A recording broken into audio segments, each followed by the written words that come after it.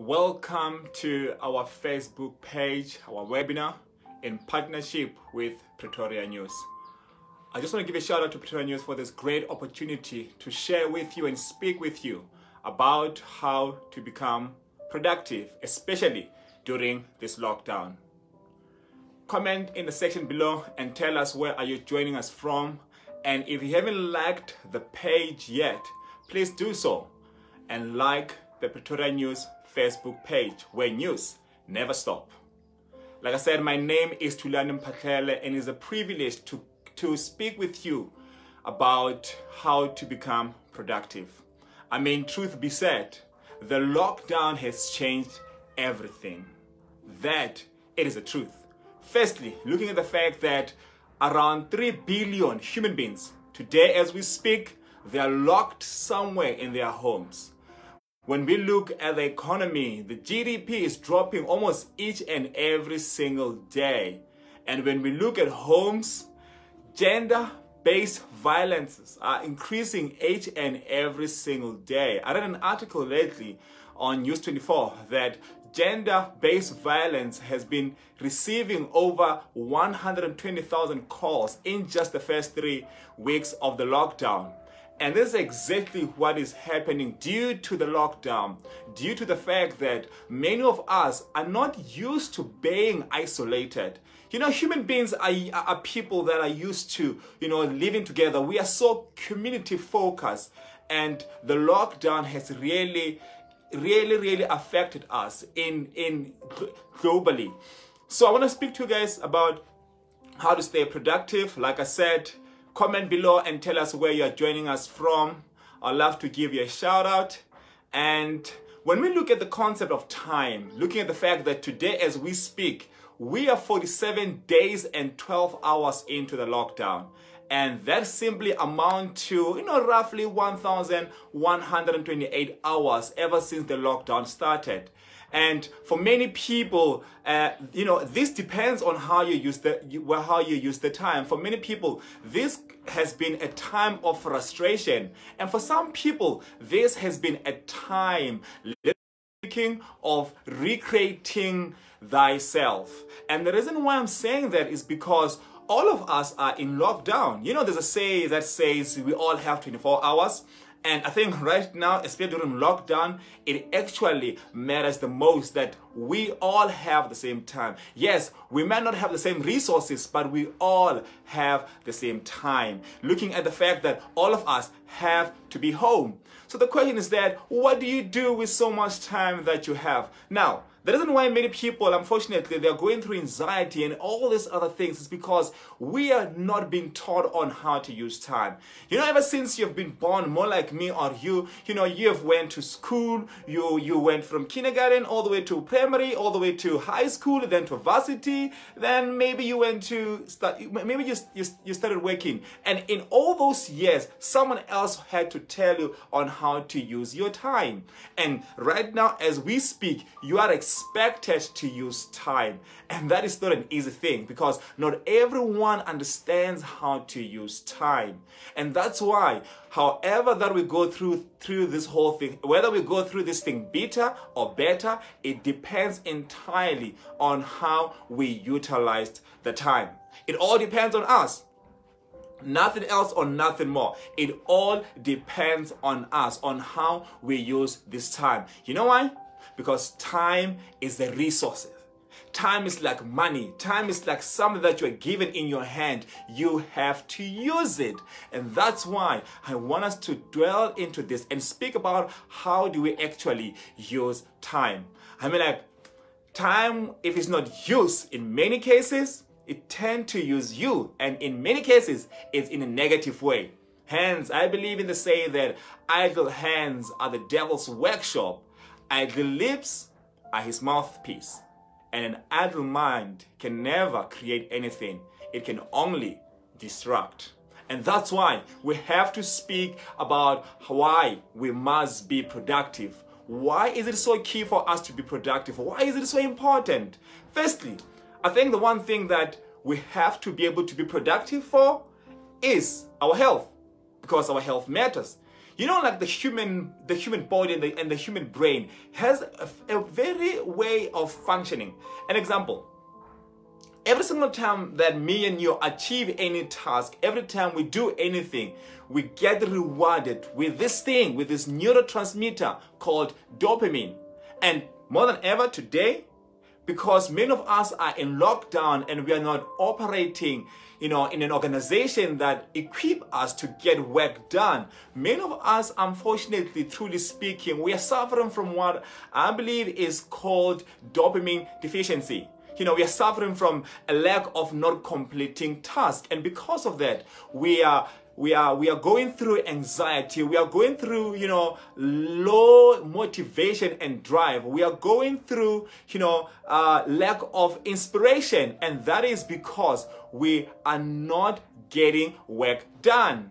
And that's why it's so key to be able to understand that we have to become productive, not only for the sake of getting the work done, but for the sake of our health, because we are healthier when we get the job done. You know what I'm saying? Like, we are happier when we get the job done. We get the job done because it's good for us. And that's why we have to create a system on how do we become productive during lockdown. The second reason why we must be productive is because of the economy.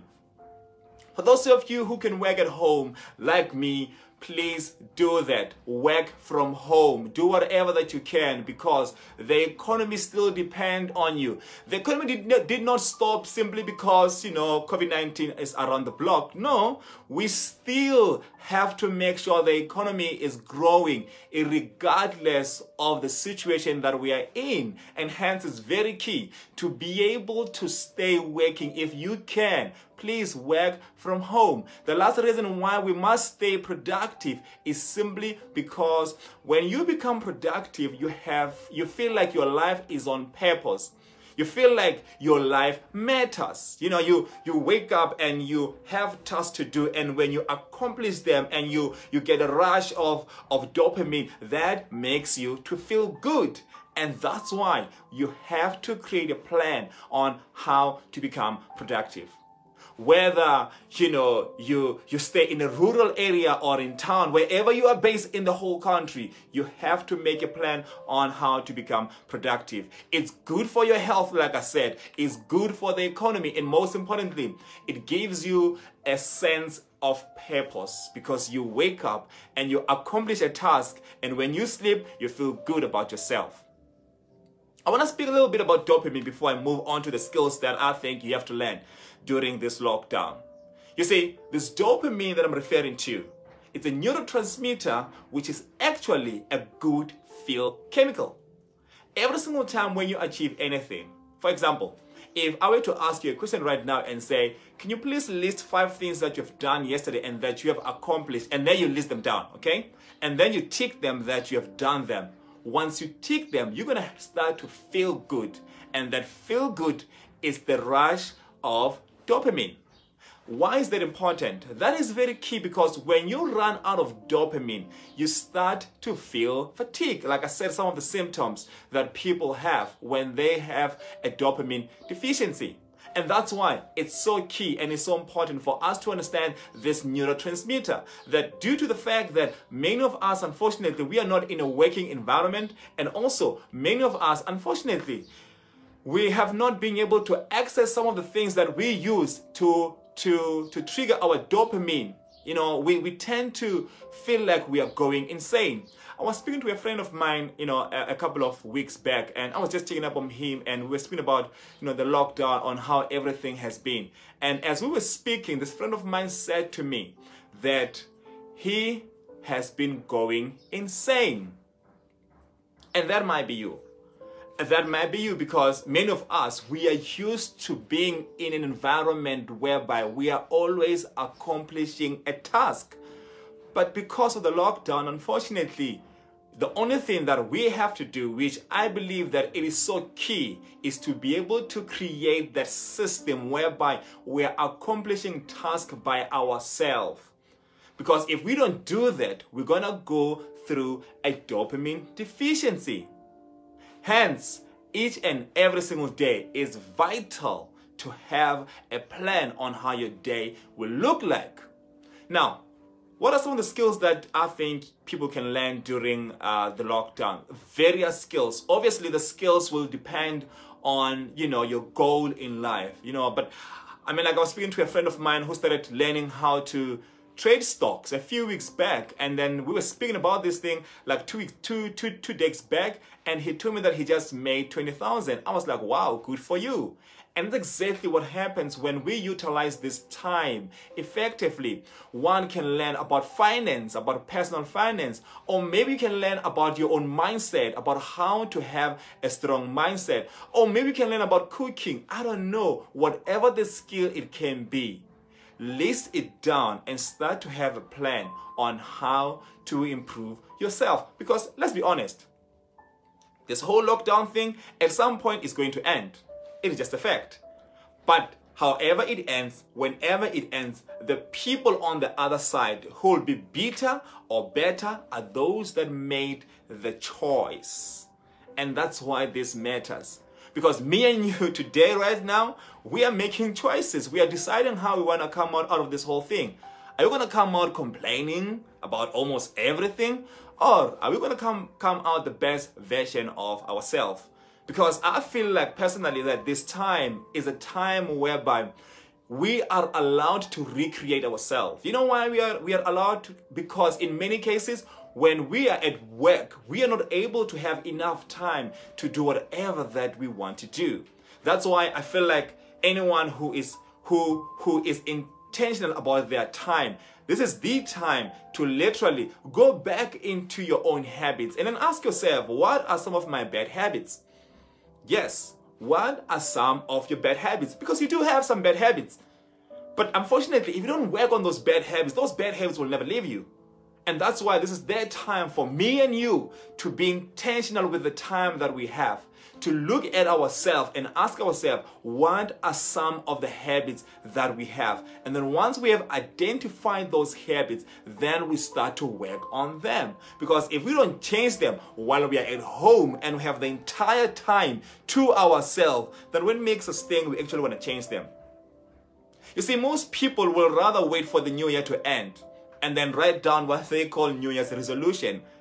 I mean, like, that doesn't even make sense. Well, this time, during lockdown, this is the time to sit down and write down resolutions, which are goals, which are the things that, which is the person that you want to become in the lockdown. We don't know how long this thing will be. If it ends in August or it ends next week, whatever, or if it ends next year, at least by then, you have used the time intentionally, other than just binging on Netflix or binging on all this other soapies, or or just being on social media each and every single day. Because this is the time that will define who you will be once all this is done. Because let's be honest, this at some point it will be finished. And guess what? The market will open. Businesses will start operating. And guess who the business are going to be looking after? The people that have been improving themselves during this time. Not the people who have been complaining about almost each and every single thing. Now, don't get me wrong. Obviously, I'm not saying we have to be quiet and not speak out if we have to. But we have to be honest to say, in the process of waiting, we have to use this time effectively. We have to use this time to its ultimate best, because this is the time that we have, me and you. We have this time to be able to do whatever that we can. One thing that I think would be great that you can do is maybe read a book or take an online class. Let's use this time effectively. Now, the question now is that how do we stay productive? The first thing that I believe that we have to do is to write down what I call a me after lockdown statement. Okay? You can write this down on a piece of paper. You can write this down anywhere. It's a statement that will give you, an understanding of where you are going. Why is this so key? This is in the words of the great Stephen Covey, who once said, always start with the end in mind. Meaning that if we don't know where we are going, the chances that wherever that we are going today might not actually be exactly where we are going, because we don't have the picture in mind. And that's why we have to start with the end in mind. How do we do this? This isn't just a statement which explains how you'll be when lockdown is finished. What type of a person will you be? What type of habits will you have? What type of energy will you carry once all this will be done? Because this, at some point, it will truly be done.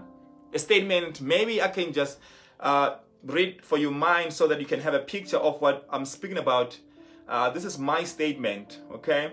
Lockdown just ended today, and I am better than I was the day it started, okay? So it explains, the day when lockdown ends, that lockdown has just ended today, and I am better than the day I was. Here is why. The first thing, I am 7% into writing my book. I am 80% of my weekly meals are fully plant-based.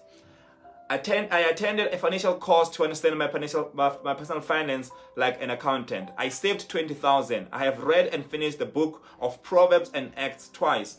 I have drank 20 liters of water in 4 to 5 months. You get the picture, right? So the statement has to be able to speak about you during that time when the lockdown ended. And how will you use this statement? Once you have this statement, then you're going to be able to look at this statement and say this thing out loud almost each and every single day. Because when you speak these things out every single day, then your brain starts to think about them and actually working on them. Because if the brain doesn't know where it's going, the brain will not go anywhere. And that's why it is so powerful to understand what Stephen Covey was saying when he said we have to begin with the end in mind. Let me just read it to you some of the stuff.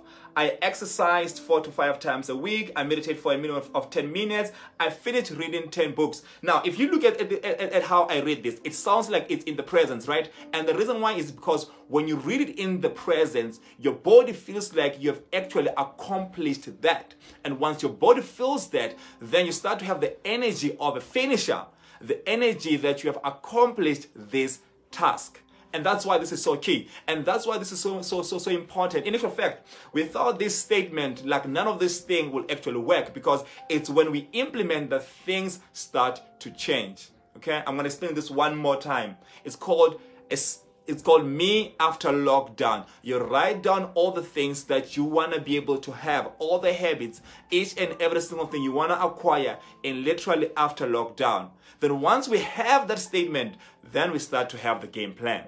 The game plan can be, how are we going to get that book done, for example, or how are we going to drink that 25 liters of water in the whole of lockdown, okay?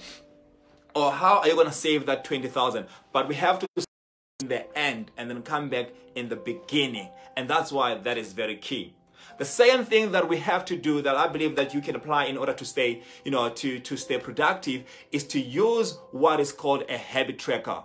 You probably will find a link down there in the comment, that explains what actually a habit tracker is. But if I were to explain it, for some of you guys who love to use your apps, perfectly fine. You can use there's many apps online that get you to develop new habits. One of the apps can be Tick, or it can be Habitica, or Balance, or Done. There's many apps online that can help you. But if you're like old school and you still want to write your stuff down, then there's a link in the comments right now that will help you to be able to stay on track or stay productive.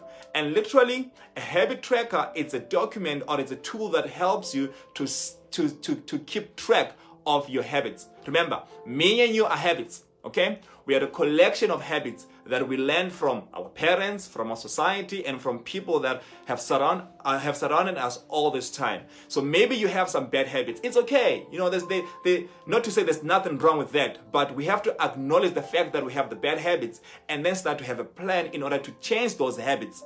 And we change that by having a habit tracker, okay? And that is a second tool that I think that if you can utilize each and every single day, it will help you to really have results once this will be done. And let's be honest, at some point, this will be done. The last principle, which is also very key to apply, is what we call a time block. Okay, so a time block is precisely blocking time, like looking at your day from morning all the way till evening on what am I going to be doing on each and every single hour throughout the whole day. Those are the 3 principles that I believe that if we can incorporate: 1, the habit tracker; 2, the time block; and then the last one being the me after lockdown, that once we can intertwine and use, collectively, there's no way that you cannot be productive. And that's why I think that it is very key. Otherwise, our brain is going to end up being idle. And an idle brain can never achieve or create anything. It can only distract. And that's why this is so key. It's so key not only for yourself, but for the people at your home, for the people that you are with, because we all don't like hanging around people who are not productive because they have low energy. And that's why we truly have to stay productive. We have to stay productive with each and every single thing that we have.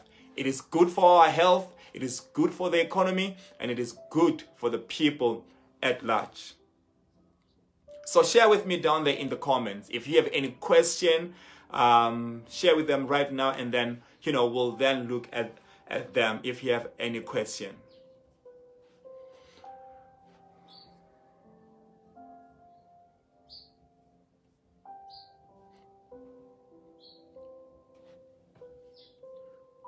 This is not the time to be isolated and to be by yourself. This is the time to really understand that this will end. And it's only a matter of time. And when it ends, everything will go back to normal. And all of us will then be able to go back into the market. And if you have any question, please post it below. And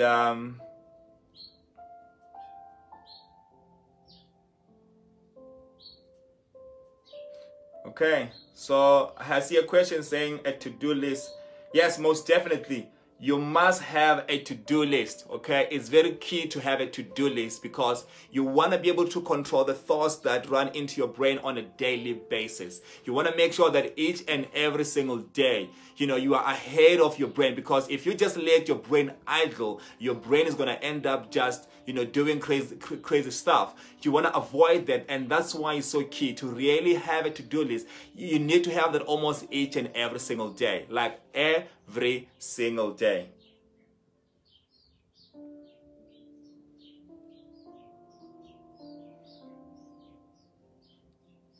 Okay. I just want to thank Pretoria News for this opportunity. And if there's no more any other question, we're going to keep that as short as we can.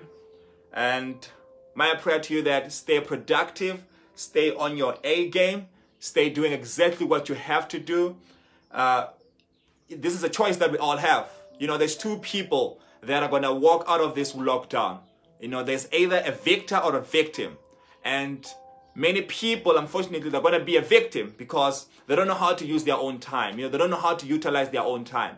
But I call you to please join us, those who are becoming like victor, okay? A victor who decided how to use his own time, who decided that he will not just succumb just to any pressure simply because, circumstances are the way they are. But he will look at himself and acknowledge the fact that time is his greatest resource and utilize that time for the greatest good of himself.